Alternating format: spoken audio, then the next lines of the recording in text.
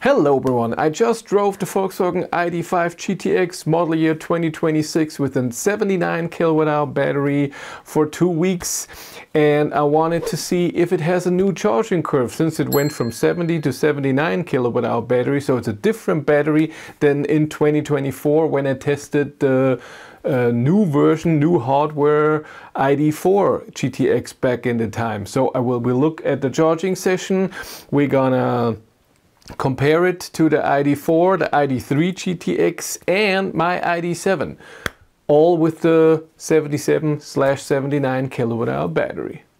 This video is brought to you by a better Routeplanner, the Routeplanner for EVs. Hundreds of cars are supported. Choose your configuration, plan your route with the charging network that you want to prefer or charging networks that you want to avoid. If you're a premium member, you can use real-time weather forecast and traffic information, and you can also use a better Routeplanner in your car with Android Auto or Apple CarPlay.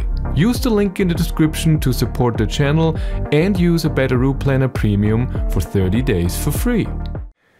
And here we go, 5%, like I said, goes up right away to 180, and now it goes steadily up to a peak that's just a tiny second, 190 kilowatt, but at 34%, which is pretty good. And it means till then we have the 500 amp limit of CCS, and here we have it. And then from that moment on it goes down. It goes under 100 kilowatt, which is always important, at around 66%, 65, 66, but the time from 10 to 80%, like I said, plugged in at 5%, took 27 minutes.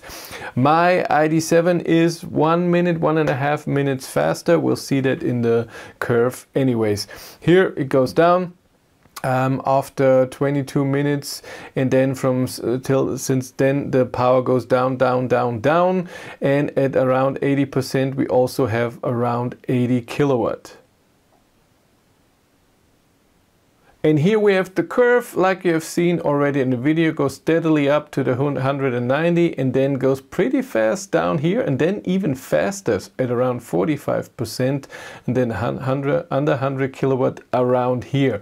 But then here the times, 27 minutes, 10 to 80%, but now the comparison to the other cars. And here they are. In red we have this new ID.5 GTX 2026. In blue we have the ID.4 GTX from 2024 with the 77 kWh battery, so really a different battery. In yellow we have my ID.7 with a 77 kilowatt, and in green we have the ID.3 GTX with the same battery.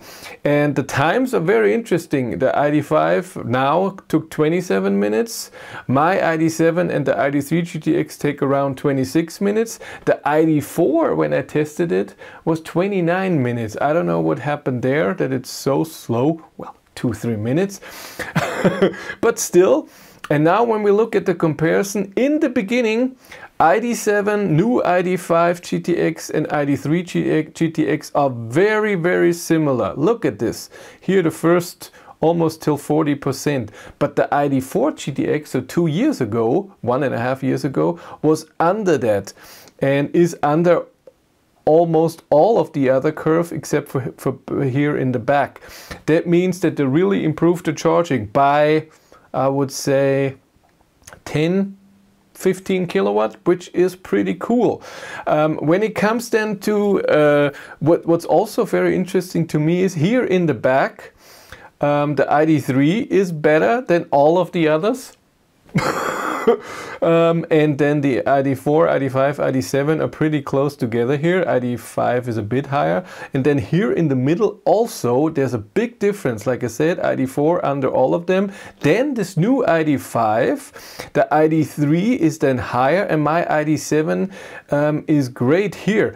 The thing is though, I did this charging test when the car was new, maybe 1,000 kilometers on it, 2 days old, and since then I tried the charging curve a few more times, and this was in the winter. I couldn't replicate this here. Right now it also goes down back here, and this is not a software update. I have never had any updates. This is just whatever it is, I don't know.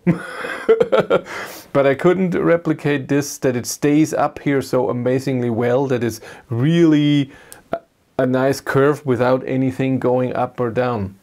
But I can see it's better than the ID.4 1.5 years ago.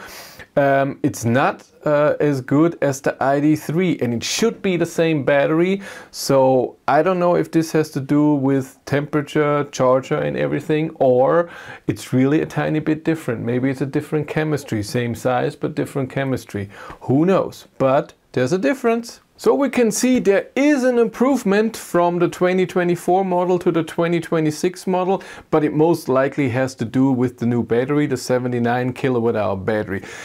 Today the ID.5 GTX will be picked up and I get the Pro version of the newest ID.5, so also 2026 version, and I want to see if the charging curve of the Pro also changed and is better, not just of the GTX, and if it's really still a different one with a slow peak but then stays high longer. We'll see. If you want to follow me on Instagram, BatteryLife1, and if you want to support the channel, there's a Patreon link in the description below, and here on YouTube there's also channel membership. And if you want to know what's happening behind the scenes, I have a third YouTube channel, Behind the Battery. But that's it for me. Thank you much for watching, have a great day and take care. Bye!